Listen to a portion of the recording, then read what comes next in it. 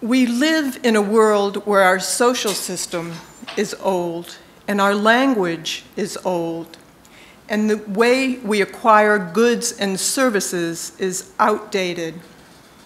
Our cities are detrimental to our health, chaotic, and a tremendous waste of energy and resources. And our politicians don't serve us.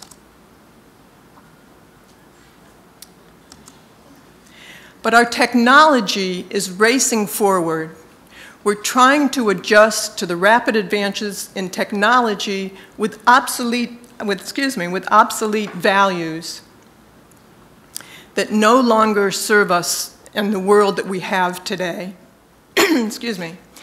What is needed is a change in our sense of direction and purpose, an alternative vision for a sustainable new world civilization, unlike any in the past.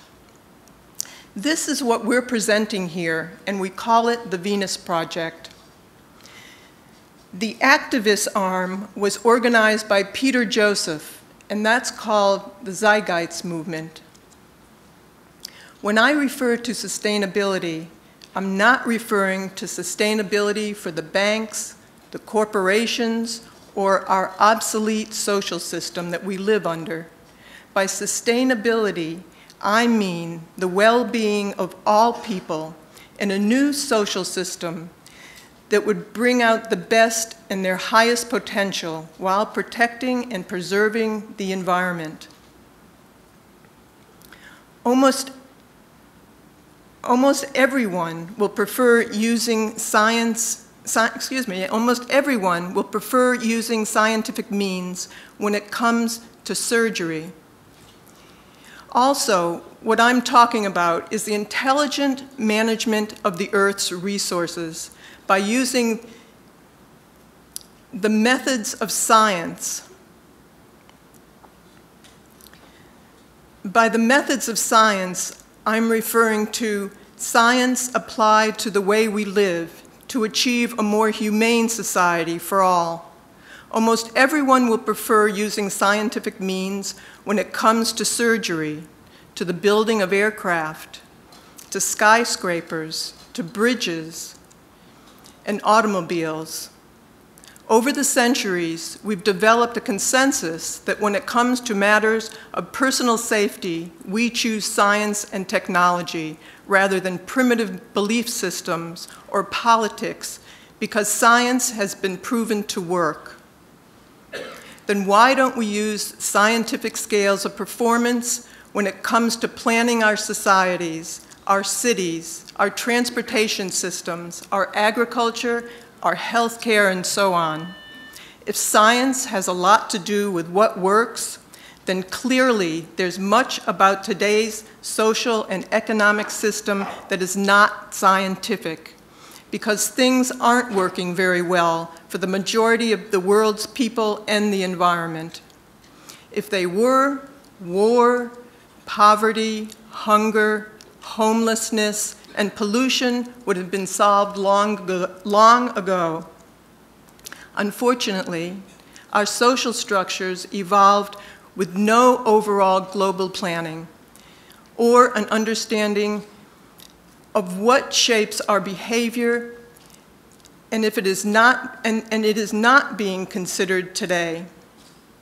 The Venus Project wants to apply an intelligent method of planning for planetary survival.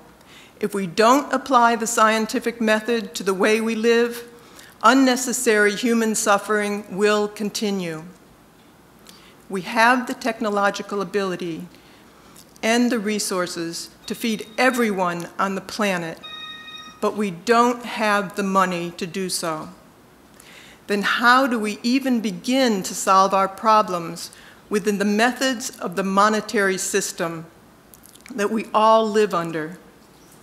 The use of money is hardly ever examined, but let's consider it along with how much it influences our behavior and our values.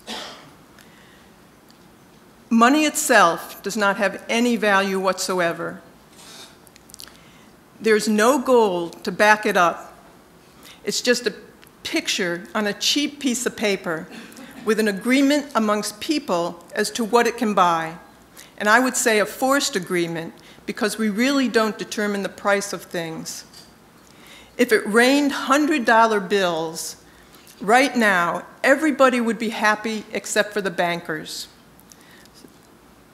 So let's look at money. Money is just an interference factor between what you need and what you're able to get. People think in terms of wanting to get a job, to get money, to fulfill their needs. But if they really thought about it, it is really not the money that people need, but the access to the necessities of life. The use of money results in social stratification and elitism. They say in America that all people are equal, but most people don't buy the kind of car or the home they want. They buy what they can afford. Most people are slaves to jobs that they do not like because they need the money. Many laws are enacted for the benefit of corporations that have the money to lobby, bribe, and persuade government officials to make laws to serve their own interests. People say that the monetary system produces incentive, but this may be true to in limited areas. But it also produces greed, corruption, poverty, and unnecessary human suffering. We really have to look at the entire picture. The monetary system is based on artificial scarcity. For example, food products are sometimes destroyed just to keep prices up. There's a tremendous waste of resources as a result of frequent superficial design changes in order to create continuous markets.